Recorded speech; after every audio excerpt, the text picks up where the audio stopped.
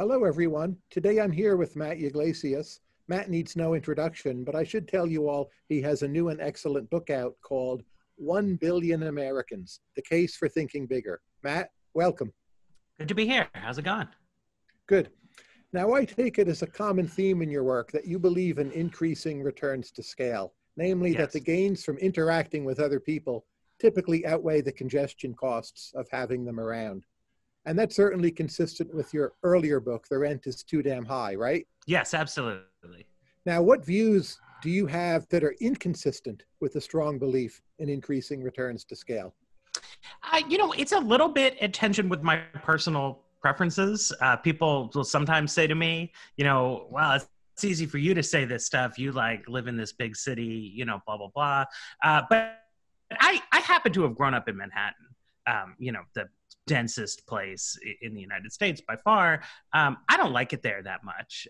I've moved to a smaller scale place. I like it better.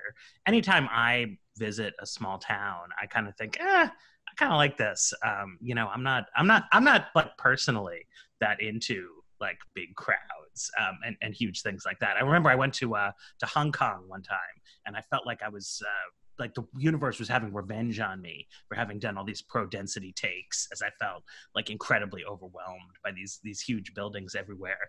So I genuinely do sympathize with the view that there's something nice about calm and quiet and things like that.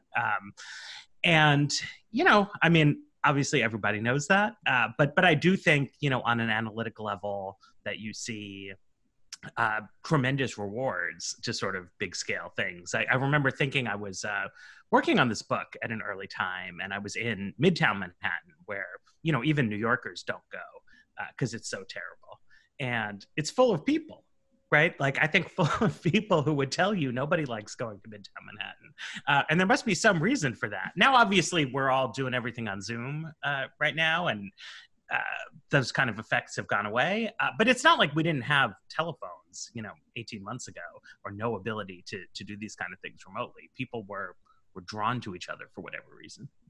Let me put the question another way. In the book, you stress that American growth rates have been declining. You and I agree about that.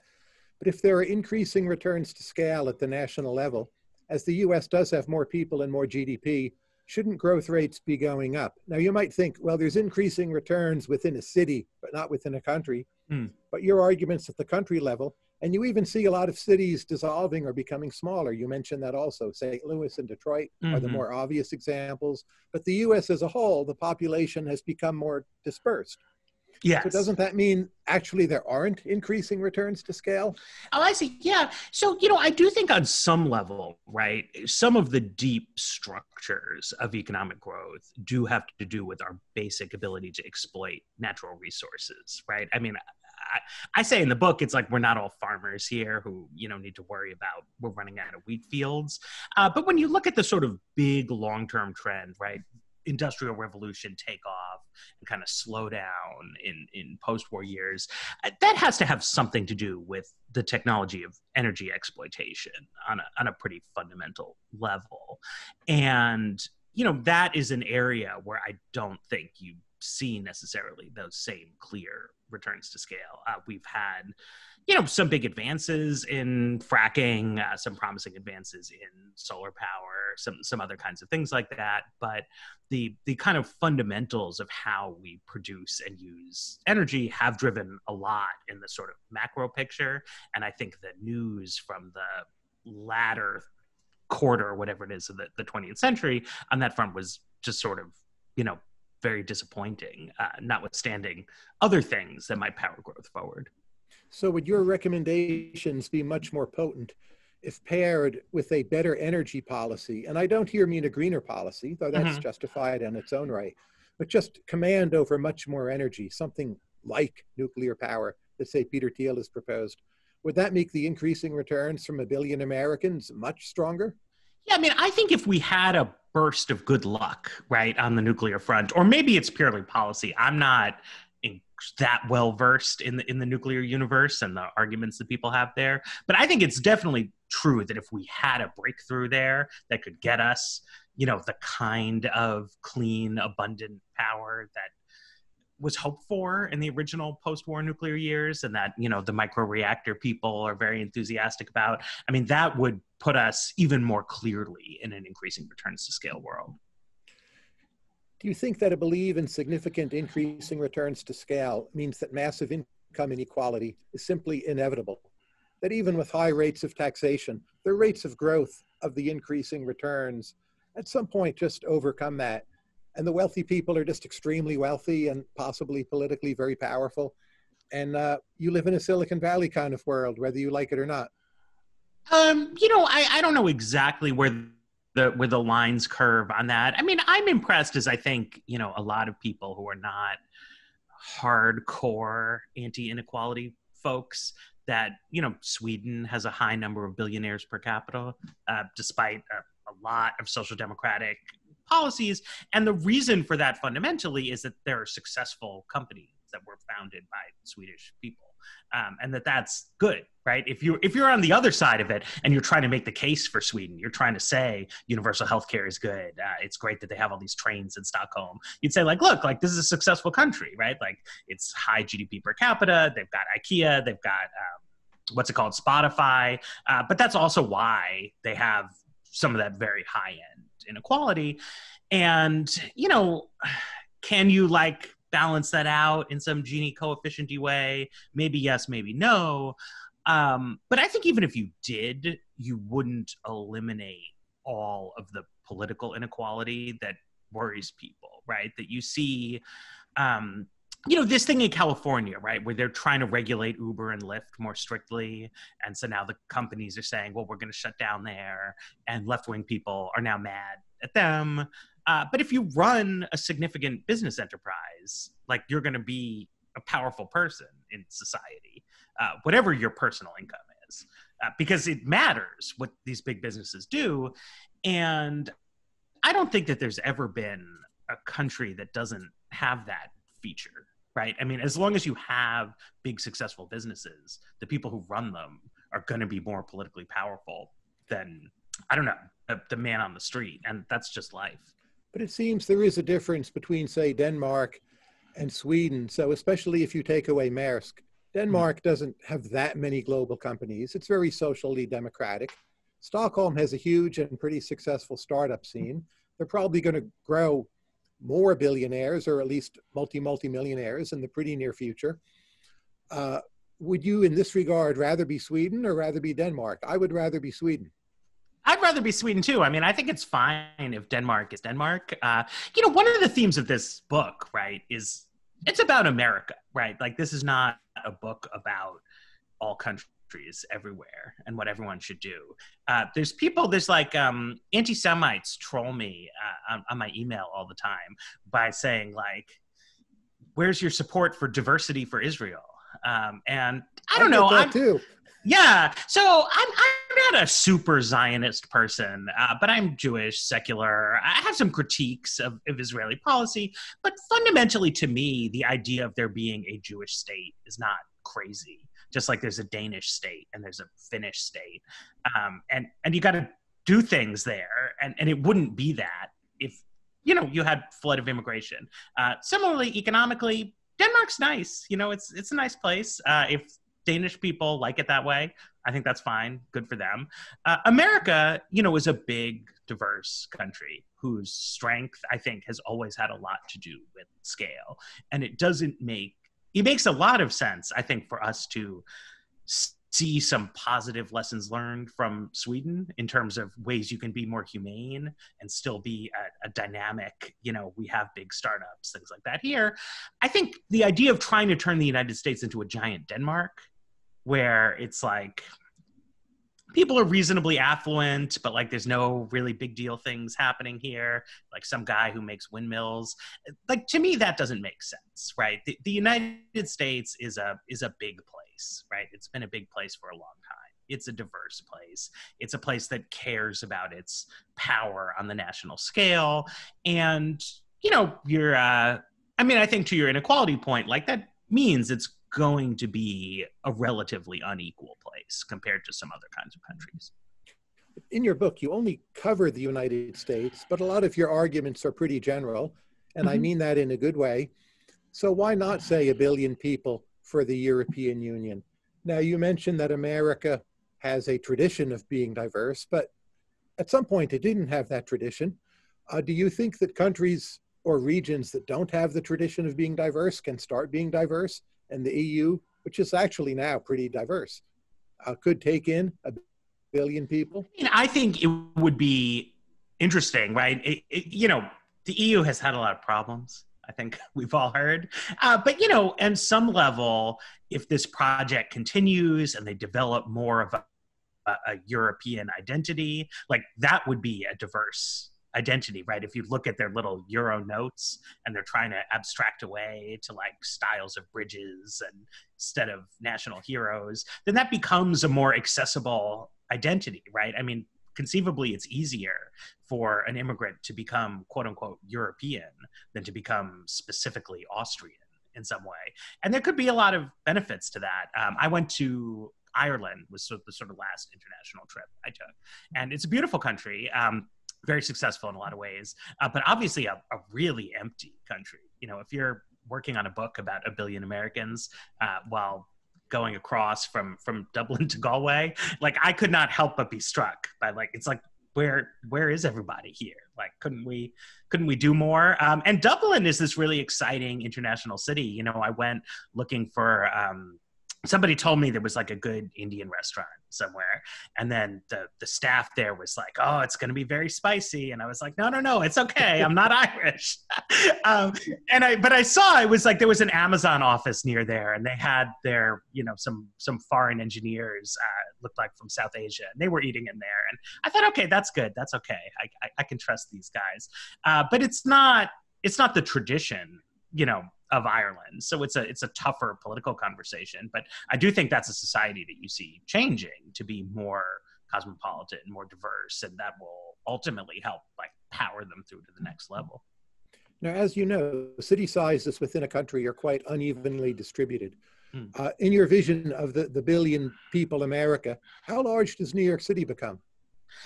It's interesting. I think probably really, really big. It depends, obviously, on their infrastructure issues. But, the case of Japan, right, which is a big country, but not nearly as big as current U.S., to say nothing of 1 billion people U.S., that's a really big city, much bigger on a metro area basis than New York. And it keeps growing, even though Japan's overall population has stagnated or shrunk. And that's because they have a different land use regulation paradigm there that makes it much easier to keep adding houses to Tokyo. And, I think I read in some book somewhere that, in urban growth, you benefit, agglomeration benefits with congestion costs, which makes sense, right? I mean, you could draw a good chart like that. But in Tokyo, it never seems to happen, right? There's plenty of other places to go in Japan, but they keep losing people and Tokyo keeps adding them. And there's no spot at which, because they don't have the political constraint that New York or the Bay Area has. And there's no spot at which Japanese people want to stop clustering in the greater Tokyo area. But say, politically speaking, can you imagine a New York City running sufficiently well with 70 million people, which would be larger than most countries in the EU, right? That would be a pretty big country right there.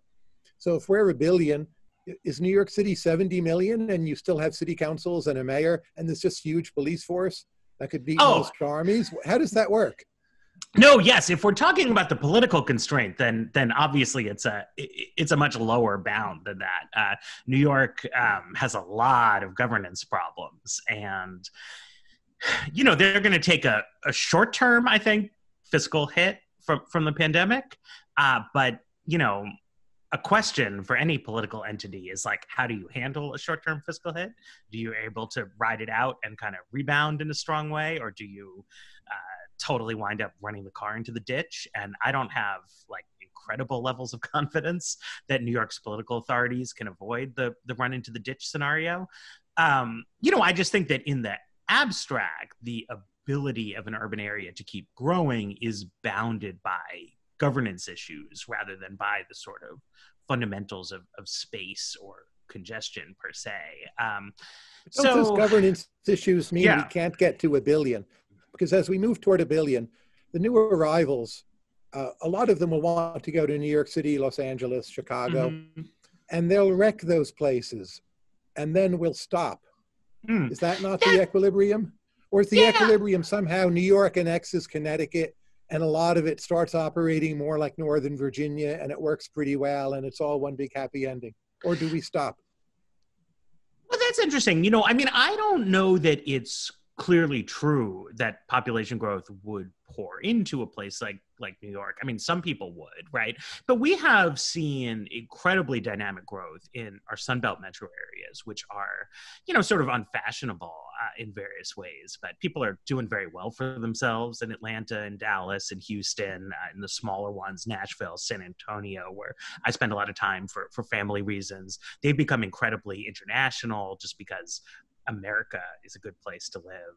Chicago, which has a lot of those sort of New York-y qualities, but is much cheaper, you know, has been losing people, which is its own kind of governance type problems. But I feel like there's sort of plenty of space for folks. You know, the interesting political constraint obviously is on immigration, right? I mean, I remember you wrote some time ago, I think in response to Brian Kaplan, that it's like, look, if you care about immigration and you care about people's ability to move, let's maybe chill with the like open borders talk, because if you're going to hit a hard political constraint and the country's going to lock down. And we've seen something like that dynamic in the United States. We've seen it in a lot of countries. And so managing people's level of tolerance for social and demographic change, particularly with foreigners coming in, you know, is an important political concept. That's where you need, I don't know what you would call it, wise political leadership, and not just like strident, analytically correct, abstract people. Let's talk about fertility for a bit. Is there a danger that the whole world, or most of the world, becomes like Japan, where the population just keeps on shrinking and the world becomes a depopulated place? Is that on the horizon if we don't do what you're saying? I mean, I think that's a serious possibility, you know, and we can sort of, people can disagree as to exactly how dire is that. I mean, Japan continues to function, as Dean Baker would tell you. They're doing okay by some means. I think that's a sad outcome. I mean, in part for sort of vague Derek Parfit type reasons, but also in terms of growth and dynamism.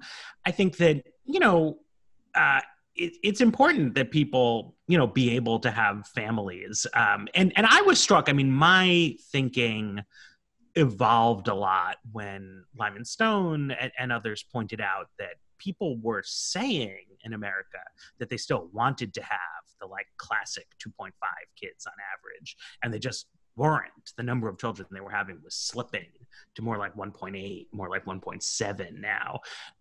You know, and that's sad, right? When people can't sort of achieve their aspirations. Of course, sometimes people's aspirations are wildly unrealistic, or they're incompatible with each other, or something like that. But I think we know that a world in which most people have 2 or 3 children instead of 1 or 2 children is like a perfectly plausible scenario. That's not like, I wish I had a flying car, right? Like, we can do Well, we have flying cars, so I think the flying car is more likely. But let's say we subsidize fertility with all of your proposals, and we implement them perfectly. Won't it be the case that we're shifting the composition of the American population toward people who are much less educated? Because the people who are very well educated typically have higher incomes. The subsidies matter less for them, right? You could subsidize another birth for Mark Zuckerberg. It's not going to affect his calculus. But for less educated people, it's a bigger factor. So you'll make the US on average much less educated, and you'll make voters worse. No? Okay, so you're saying it's going to be like dysgenic to be supporting people. It doesn't have to be a genetic mechanism. Well, sure. Right? Okay. Yes. It doesn't have to be genetic. It could be a pure cultural inheritance. You know, that's interesting. I don't think it's a big issue necessarily. I don't think that the gaps in numbers that we're talking about are all that enormous.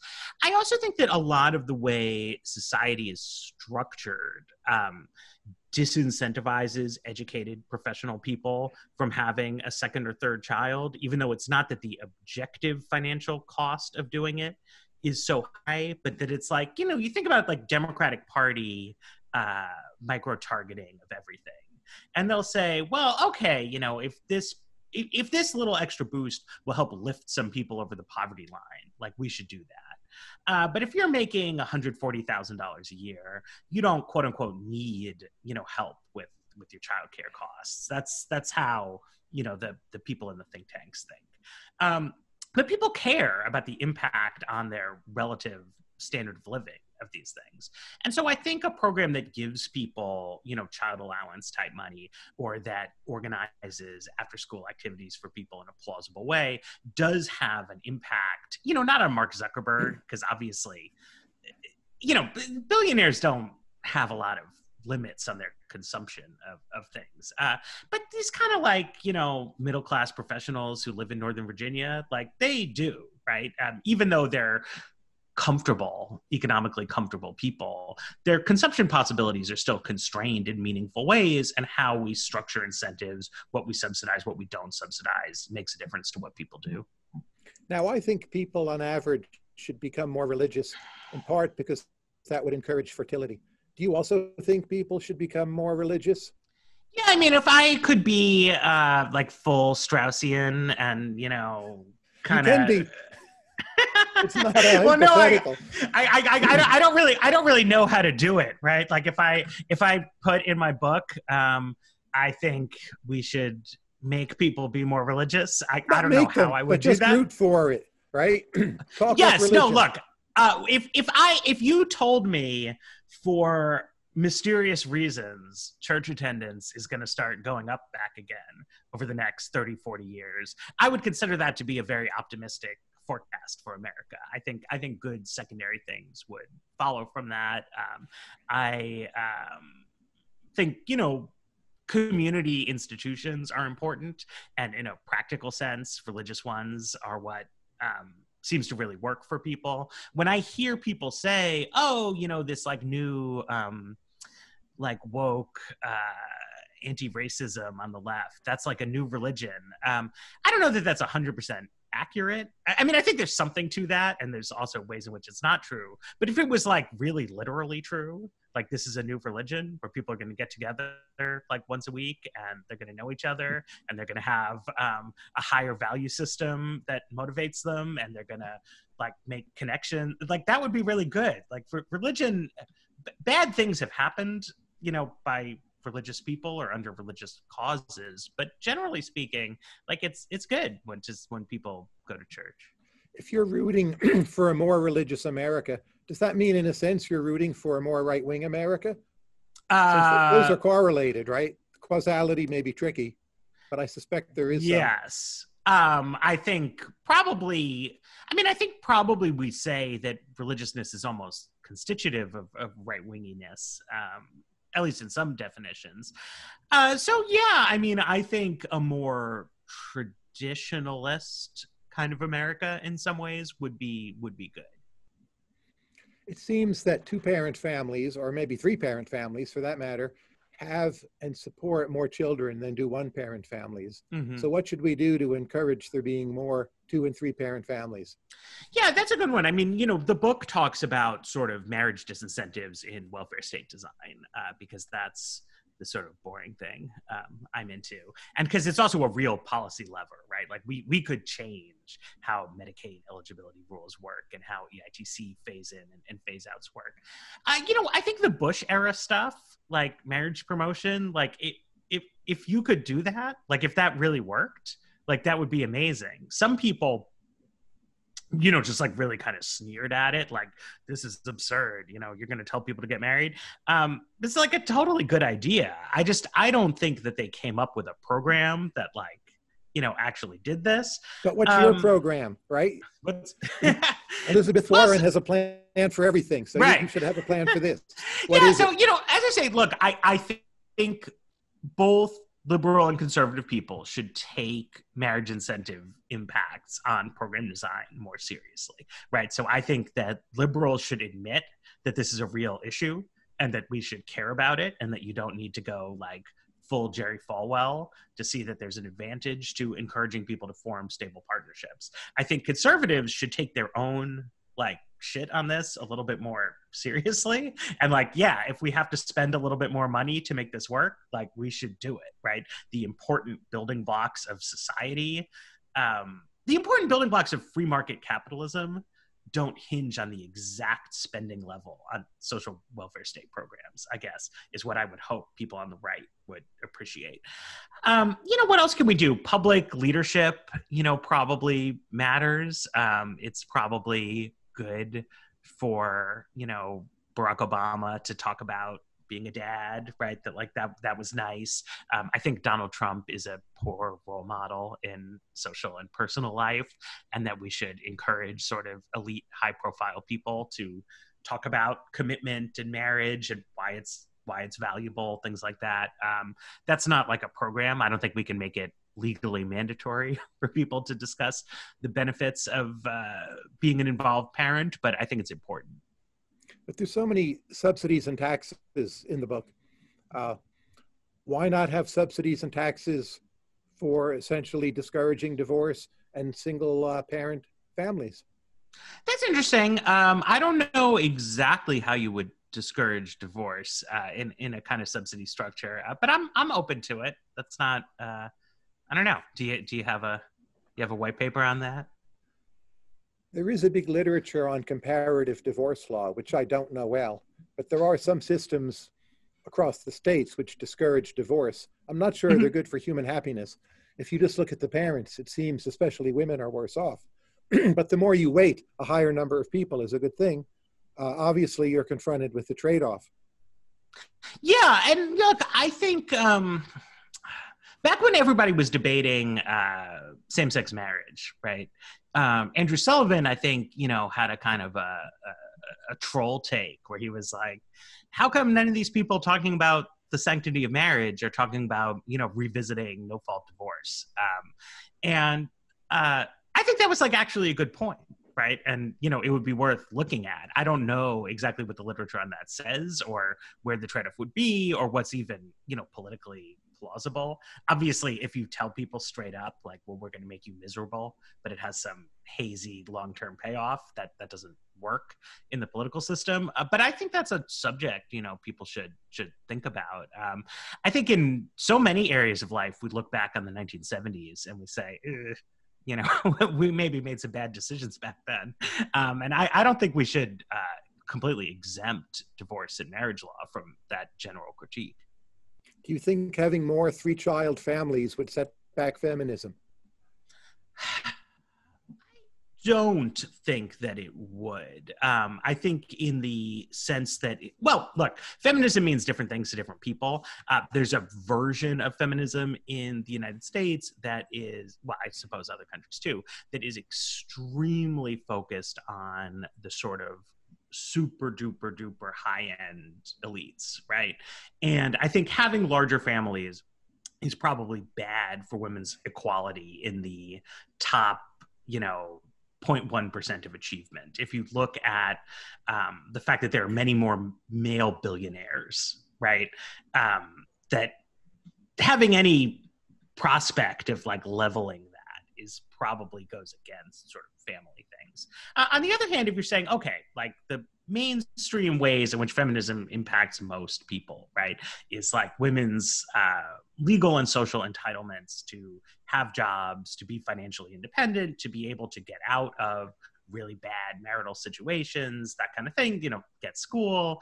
The general changes we've seen over the decades where women are now on average better educated than men, where the income gap at the median level is starting to narrow. Like those kind of things I don't think are meaningfully impacted in a negative way by somewhat larger families. But my view is this, that for reasons that are probably intrinsic and biological, women on average care more about the kids than the fathers do. The fathers are more likely to say, let them go out and play. It'll probably be fine. Women on average are more inclined to worry. That may be hard to change. So if there are more children in the life of the family, the preoccupations of women will shift more toward the children than will the preoccupations of the men. Doesn't have to be a bad thing, right? It's certainly good for the kids to have 3 of them, but it could harm what many people would consider to be feminism. Right. I mean, on the other hand, I think we see that when we had larger families, there was less aggregate worrying. Right. I mean, that's Sure. part of how that went together. So I think it's a little bit of I think it's true that if you had exactly 2020 parenting norms, but with an additional child per family, that would have, one set of impacts. I think shifting back to a slightly more relaxed standard might be healthier for everybody involved. I'm going to try to avoid getting myself canceled with too much speculation as to what's inherent and what's sort of sociocultural in terms of the gender difference in interest in parenting. But I mean, I do think it's true that, a theme in the book is that we should be thinking about supporting the actual needs and preferences of women rather than the kind of hypothetical egalitarian sketch, right? And like we see that women have more desire to have children, that most women, like most men, are working class people who are like they have jobs, right? Because like they need to pay the bills and things like that, and are not necessarily hyper obsessed with the glass ceiling and who's leaning into what. And people want to have like nice, happy lives with a high standard of living where they can meet their aspirations. And that is 100% in line with some strands of thinking of what's feminism and very much in tension with some others. If I think of the well-governed countries in the world, it seems to me that most of them are pretty small. There's Denmark, there's Singapore, there's New Zealand, you know the list, right? Mm-hmm. And if I think of the very populous countries, I wouldn't quite call them a wreck, but they're much, much less well-governed. Mm-hmm. It's amazing in a sense the US is not more corrupt and screwed up than it is. So if we move to 1 billion people, are we lowering the quality of governance in this country, and by how much? I don't know. I mean, that's an interesting question, right? I mean, I sometimes think, well, one reason that the governance standouts are small is that there's more variance in the small countries, right? Because there's like a lot of them. So you go around and like there's a couple sort of really nice ones, and there it is, which is different from a causal question, right? Does scaling up make it worse? I think it's probably true, though, that 1 billion Americans will be more of a mess in the sense that, people will scan the headlines of the latest in politics and like, oh my God, like what a catastrophe. Because it's people who don't know each other, people who don't have anything in common. Politicians opportunistically are like trying to create weird new identity cleavages to mobilize people, and it's all very ugly, and like everybody hates politics, and now all the politicians are unpopular, and we would only kind of go more in that direction. Whereas if you have a homogenous small town, people who don't like it just leave, right? And so you're left behind with a kind of a nice community of people who have a lot in common, who share a lot, who can directly self-monitor each other, who could be really well informed about whether the guy in charge of the fire department knows what he's doing. Probably the right solution is something to do with federalism, but it's definitely a different book as to like why American federalism does not deliver on its promise in the way that we might think it should.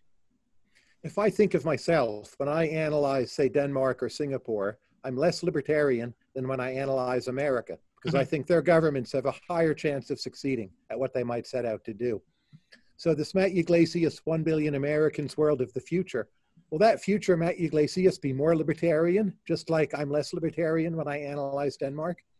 I think in terms of direct public provision of things, right, is one way in which some of the small countries really suggest non-libertarian solutions to problems that I don't think is appropriate for America or would be for the future. My mind was always blown by, I was in Stockholm sometime and I was like super confused by how their city bike share thing worked. And I just like went into the T-Bana and I asked someone who worked there, obviously in English, right? Like, so not in domestic language. I was like, how does this public service that you are not responsible for in any way or work for, like, how does it function? And she explained it like really well to me in a foreign language for no good reason, right? There's like no I'm sure they have strong unions there, right? There's no reason for her to provide high quality customer service, and no American transit agency employee would do that. And that's just nice, right? And like, that's not America, and it's not going to be America, and it's really not going to be 1 billion Americans America. So I think that level of libertarianism, in which we do not expect direct public provision of things to be all that high quality, is very much baked into the cake, and could become even more so. It's time for a bout of overrated versus underrated. Are you game? Sure. You had him for a class, Robert Nozick. Overrated or underrated? Underrated. Why? I think most people do not pay attention to what the end of Anarchy, State, and Utopia actually says, or to some of his other books. But, you know, he's a really deep thinker, and particularly because so few you know, academics are right of center. It is really to people's benefit. I mean, this is probably not like to the specific benefit of the Conversations with Tyler audience, but like, people should really try to engage these major works like his in a serious way, not with the like, I'm going to get my highlighter pen and debunk this guy. It was one of the great privileges of my life to be, you know, in a small seminar with him and really learn from him. I have obviously not become a Nozick style deontological libertarian, but you learn a lot more. Nor did he. Another yes, Harvard philosopher, Hillary Putnam. Hillary Putnam, I don't think is that widely rated at all, but I am definitely a Putnam fan. The pragmatic tradition in American philosophy is good.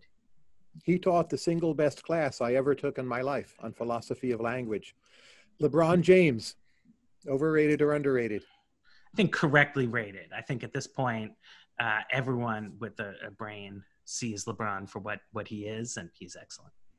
Gilbert Arenas.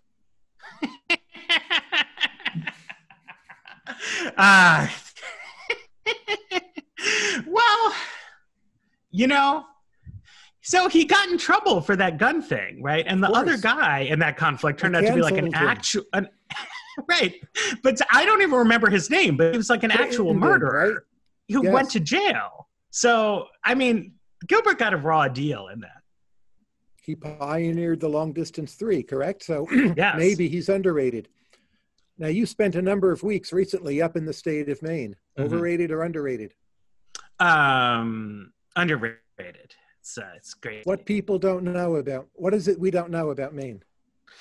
You know, I think not a lot of people know about Maine off the coast. You know, interior Maine and the North Maine woods are really cool and great in a very different way from coastal Maine. A lot of people come up there for the sort of brief visit. They see the rocks, they eat a lobster, and they say, all right, this is okay. And then they come back. But there's a whole, Maine contains multitudes. You know, you got to get to Greenville, Millinocket, see the real weird shit up there. What makes it weird? What makes it weird? Yeah. It's because, you know, America has a rural culture that is regional, you know, in a particular way, Southern and Midwestern. And that kind of Northern New England is just different in its own way. It's cut off, like, spatially from the rest of rural America. It's like tucked away in with Quebec. There's like weird towns up there where everybody speaks French. And it's just like, it's a different kind of place. And I'm like you, right? I'm just somebody who likes weird stuff and places not a lot of people go. Why is your father, Raphael Yglesias, so underrated as a novelist? That's a great question. It's because not enough people have listened to you over the years, you know? It's but that's true about anything, right? You know, so I think I am not a literary person on any level, but I think that a certain kind of social realist fiction writing has become unfashionable, and that, you know, applies to him and his books, and also to my grandfather's books. When you revisit your earlier musical tastes, what is your perspective? So if I think of a group such as Rancid, you used to listen to them. I bought that CD. I thought it was pretty good. I listened for a while, but now I never go back to it. It just seems derivative of The Clash. I'm not opposed to their body of work, but it seems irrelevant. The music you used to like, do you feel that way about it? The Arctic Monkeys, did they contribute anything of value? Yeah, I mean, I think that is a great, you know, you think back on your life, right? And there's stuff that you listen to because, or I'll say for me, right? Like, I think most people, I have a kind of a curve of new music adoption, right? Where there was just a time in my life when I was super into going to see bands. So I was always checking out new things. I was getting into new CDs and just new music that happened to come out in those kind of mid-aughts years loomed really, really large in my mind. Then as I become an old person, I stopped going to concerts. I stopped being as on top of new stuff. I have a much longer back catalog to go through. And a lot of that stuff, that kind of, I don't even know what you call it, but like mid-aughts rock and roll kind of stuff that, you know, white people in their 20s were listening to, I don't think holds up that well and is not going to stand the test of time. So what in popular music has proven to be enduring for you? Enduring for me, well, so Rancid is enduring for me. I will always stand up for Let's Go. You know, so from the era that I was dismissing, Metric is the band that I really like. That, you know, I look forward to all their new stuff. I revisit their old stuff all the time. I don't know. I haven't thought that much about popular music. How would you redesign Twitter? How would I redesign Twitter? They have to make blocking tools, I think, much more prominent, right? That, like, it's really important on Twitter, I think, to be constantly editing your experience. And they don't present it that way for, I'm sure, various reasons. But like, one thing I always want to do is, like, sometimes you see a post and like it's terrible, and you should be able to just like mass block like everybody who gave it a little heart. Because there's too much, I don't know, just like trolling, you know, like Twitter's great, honestly. Like, it's an incredible way to be in touch with other people, to have these kind of mechanisms. But so much of what people do on there is just sort of reinscribe their affiliations. And to get value out of it, you need to try to like dial that down and really take control over what you see. Today is, I think, August 21st, give or take. At this point, what do you think we are learning from the NBA bubble? About basketball, not about COVID testing. What are we learning about the NBA bubble? That is an excellent question. I think we're learning that there is stuff going on off the court that is impacting what we see on the court in like a more clear way than we necessarily knew. Like, the games have been more different. Like, the quality of the defense has been lower. Something is off, right? And I think it stems from people's routines being disrupted. I mean, I don't think we know exactly what it is that's going on in there, but there's something more to the game than what's happening within the kind of four lines of the court. And what's your prediction about what kind of team or what kind of player is favored by the bubble? That's a good question. People will hear this and be able to judge your prediction, just to be clear. I know. I really hesitate to make sports predictions. You know, I think it's like having incredible amounts of like self-confidence with your offense. I mean, we were talking about Gilbert Arenas and how we pioneered the really far long-range three. And there were all kinds of problems with him, right? But it was that kind of spirit of like, I in fact can hit this shot, so I'm going to go take it. You know, like knowing that, right? And being assertive, you know, I think has proven its value in the NBA over the past 10, 15 type years. And with what seems to me to be a slipping level of defensive focus inside the bubble, it's like even more just like pull the trigger. Some urban and YIMBY questions. Will there still be a YIMBY movement, say 3 years from now, when coronavirus, we hope, is more or less gone? Yes, I think that there will be. But if you see a lot of the YIMBY movement is coming for the Bay Area, the impetus to build there might be much weaker. Support from builders might be weaker. Rents could be, say, 15%, maybe 20% lower.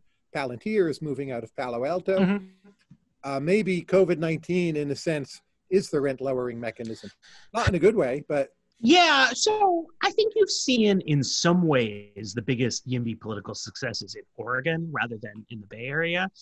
And the people who work on that there, they all say to me that the fact that the prices are not as high as they are in the Bay Area is helpful to them, that it becomes more comprehensible to people why new construction, new market rate construction improves the market, because it's not so mind-bogglingly out of reach for normal people. It's like, okay, this nice new house might just be better than the house that I'm in, and I could move into it.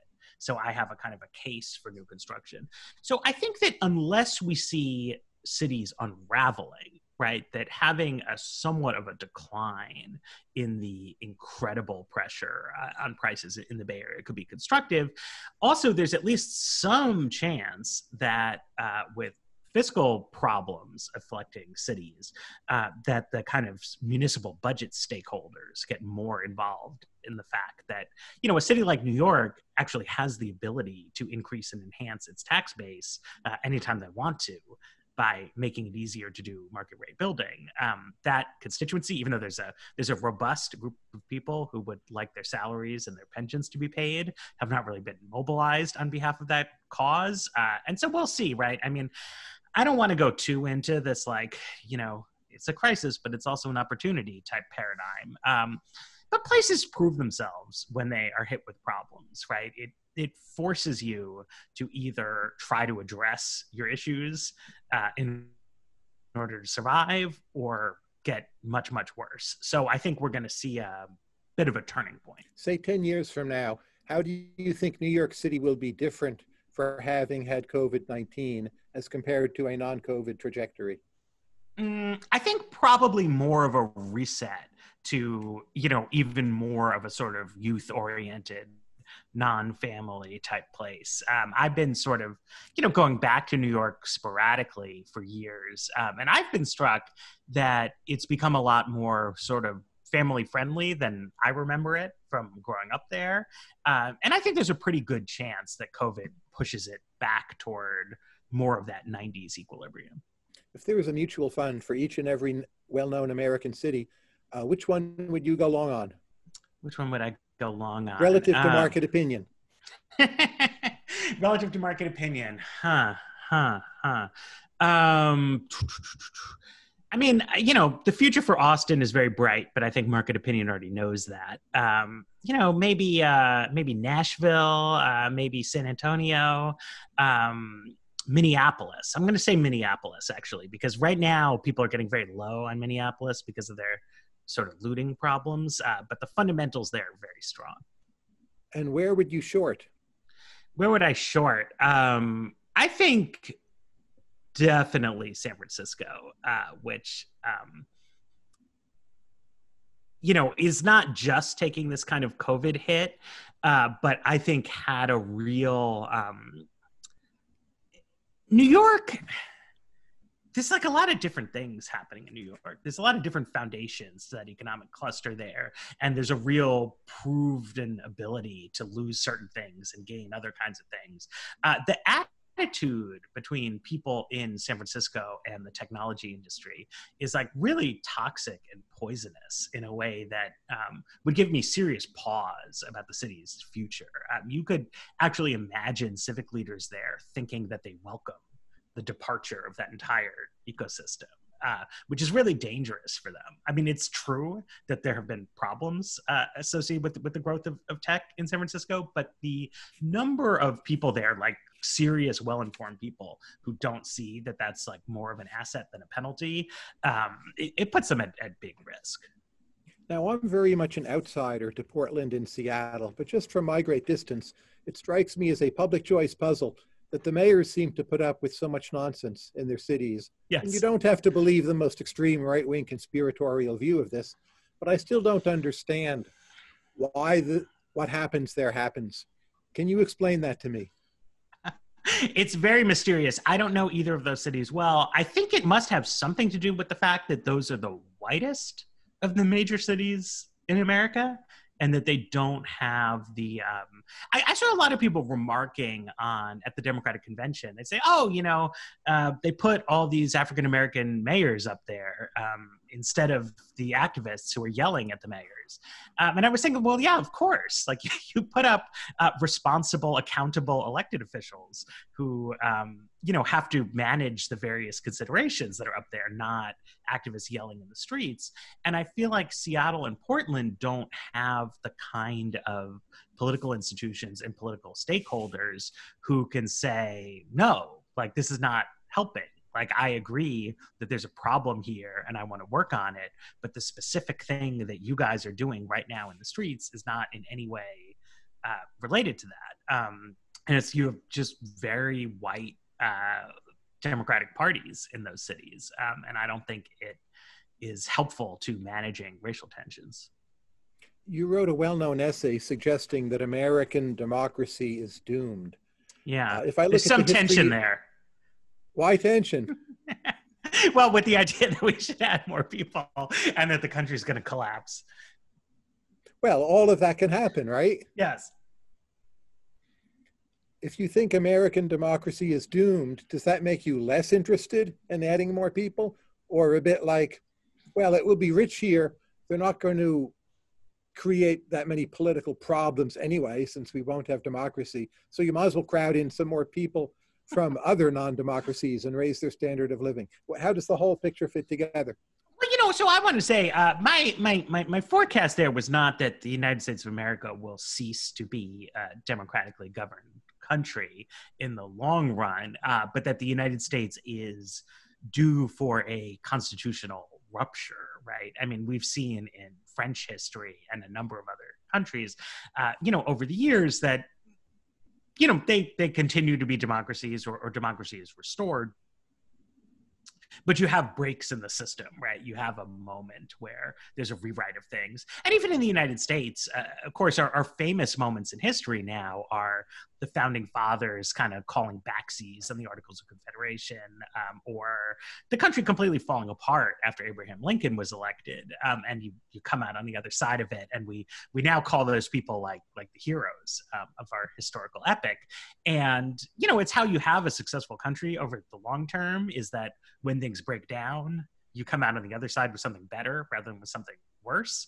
And my main aspiration in writing that essay is to try to get American people, to be a little less mad at each other and to have a little bit more recognition of the extent to which there are structural issues in our governance that is making it hard for us to proceed, and that it's not all, oh my God, what the hell is wrong with those people?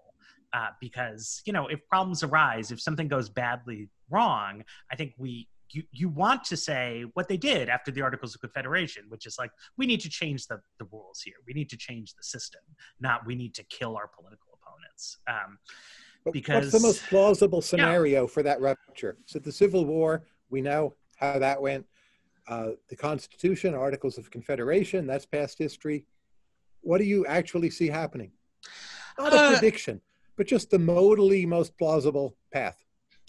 I think the configuration would involve something like a very unpopular Republican administration being replaced with a very left-wing Democratic president who, for the demographic balance reasons in Congress, doesn't have majority support in the Senate, right? And who then faces a lot of pressure from his supporters to sort of govern in extra constitutional ways. And then conversely, a lot of elite actors in the business community, in law enforcement, in the military, are very motivated to resist that president's factors. I think it's the kind of thing we've seen in Latin American presidential type systems, and that,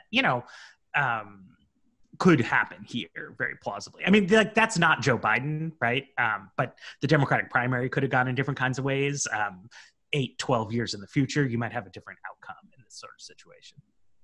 Now, you and I both know Donald Trump is not favored to win, but he does in fact have some chance of winning, even with very high unemployment, serious problems with the pandemic, long history of being corrupt, other issues surrounding rhetoric. I don't need to tell you. What is your best account of why Trump is still in the race? I think there's sort of two versions of it, right? I mean, one is that polarization has created a situation in which there's a lot of loyalty, right? If you are broadly speaking in agreement with the ideas of the Republican Party, you are now highly motivated and highly incentivized to back the leader, right? You can imagine like a different kind of political system where you would say, okay, we're gonna get rid of this guy. We're gonna put somebody else up who's gonna stand for the same sort of general values but have a different approach. In America, you can't do that. The other thing is that, progressive politics in the United States is very, I don't want to say it's very unpopular, because if it was very unpopular, it wouldn't win anywhere or win ever. But the public has serious doubts about putting the left in power in places in ways that a lot of people I know are a little bit in denial about, even though the facts are like staring you right in the face. Like, why are there Republican governors in Maryland and Massachusetts and Vermont, right? Why is Andrew Cuomo so popular, even though people on the left complain about him constantly? And it's because like people don't want to put left-wing activists in charge of the country. Democrats, I think, will probably beat Trump because people don't think that's what electing Biden would accomplish. But it's out there, and it's like, I think not a new fact in American politics, but an enduring truth. How should we attract more talent to state and local governments? And I mean this in a purely nonpartisan way. Just smarter, harder working people. Ooh, yeah, smarter, harder working people in state and local governments. For local government, I think a lot of this probably has to do with cleaning up some of the muck. Like, there's like too many different local government institutions. People don't know who they are or who does what, things like that. And trying to get a sort of, Lenin said, better, fewer, but better, which I think you could accomplish a lot with in local governments in the United States. State government is interesting, right? We have a big problem where the media, like people who follow politics, don't get at all emotionally or intellectually invested in like what's happening in Indiana, even though state government just carries an incredible amount of the load, right? All the first order service delivery is done there, but it's not just low prestige. It's like almost people don't pay attention to it at all. Well, that is low prestige. Yeah. Sure. Yes. And so like what can we do about that? I don't know. I mean, I think David Schleicher says we should concentrate more power in governors' hands because people do know who the governor is and pay attention, and bad governors tend to get replaced. So that has some merits to it. I mean, I have, it gives me pause on some level, but I guess if I had to pick, that would be my solution, that you have to strengthen the decentralized institutions of American government by centralizing them. One question on monetary policy. Has the pandemic shown that a nominal GDP rule is unworkable? Because say real GDP falls by 10%, right, over some specified time frame, then to stay on the nominal GDP path, you have to inflate by that much more. That seems both not desirable and politically impossible, and that the rule will just break. What do you think?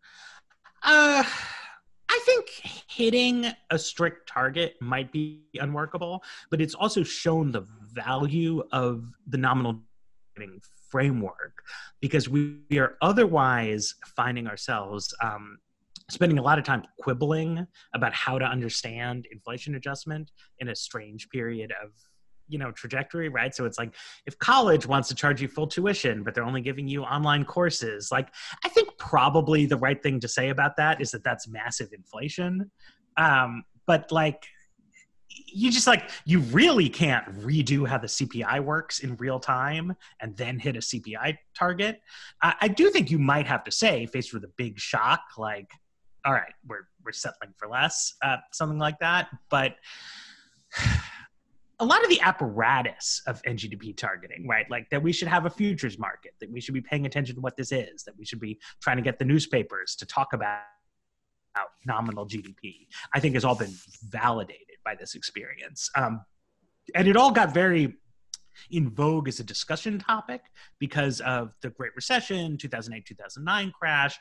But that was a very From a macroeconomic perspective, I think that was a very conventional kind of situation. Whereas this pandemic is a little bit weird, but the strength of nominal targeting is that it can help you think about the demand side aspect of real shocks in a clearer way. Last but not least is the Yglesias production function. So as you know, many public intellectuals, they use economics as a base, and then that shapes how they comment on public policy. The way I've read a lot of your career is you've used analytic philosophy as your base, then later learned some economics. Is that something you did consciously? Do you agree with that characterization? I definitely agree with people do that. I definitely agree with that characterization. I think it is not a conscious plan of attack. I majored in philosophy for very naive reasons. Like, I enjoyed the intro class, and my TA was flattering and encouraged me to pursue it as a major. But I do think it's a good, to the extent that people want to be like writers about things, I think it's a pretty good training. I mean, I did a panel discussion at American Philosophical Association one time with Andrew Sullivan and with another writer, and we were all like old philosophy majors, and we were talking about this. And it's a good background because it's like really about words and how they work and how to think about things and how to draw distinctions and how to parachute into conversations that you don't know anything about and still make some kind of useful contribution to them. You can always like read a textbook about something else, learn something, and you would never want to make, economics is obviously an important subject, and economists know a lot of good and useful things. But in academia, you are rewarded for like pushing the frontiers, right? For having like the edgiest idea out there. But you don't really want to base policy recommendations on something like that, right? Like one promising line of research that some hotshots have 2 new papers on is not like what you want to bet the future on. To talk about policy, I think you like want to know the basics, but the basics are relatively easy to learn. Do you think of yourself in some ways as a kind of successor to the 1960s, 1970s Jewish New York intellectual scene, but now hyperpowered by the internet? I mean, is that also your tradition? I don't think so. I don't know. How are you different from that scene? You are from the West Village, right? Yes, I'm from New York and I'm Jewish. And your father's a writer. Yeah, I don't know that much about those guys, to be honest. So I'm not saying it's not true, but I that's not something that I think about or situate myself with. What did you learn about yourself from your stint working as an actual manager? Oh, man. It's so easy when you do your job to get mad at your managers and to then make the subsequent turn to like, all these people have no fucking idea what they're doing. But it turns out like it is challenging to manage. It involves real skills. It stressed me out. I don't think I did a great job of it. And you get a good appreciation for the idea that even though it might be hard to measure or to see externally, that there is real skill being deployed in middle management, and that the sort of meta management skill, right, that must be, I mean, I didn't reach this level, but the managers who have to pick the other managers, they are doing something that must be, I think, really hard to even conceptualize, but must have incredible influence on the success of really big organizations.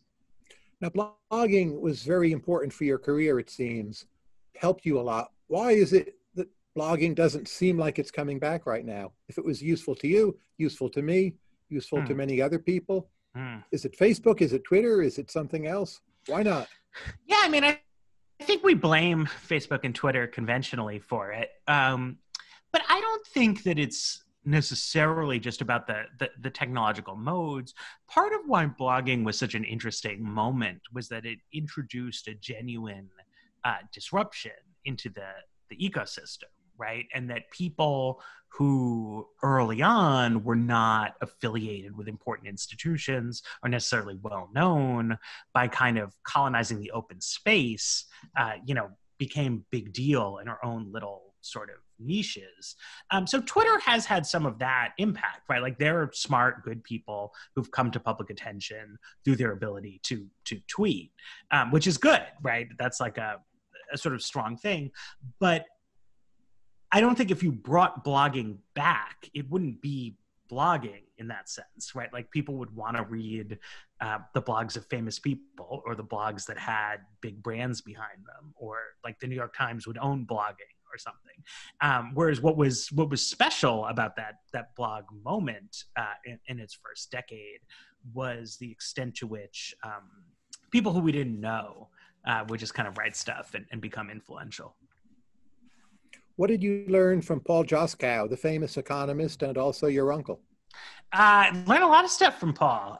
He learned specific things about certificate of need rules for hospitals. But we always, in my family, a lot of economists, he and his brother Andy and my grandfather Jules are all economists, PhD people. I was always interested in the subject, like to ask questions at family discussions.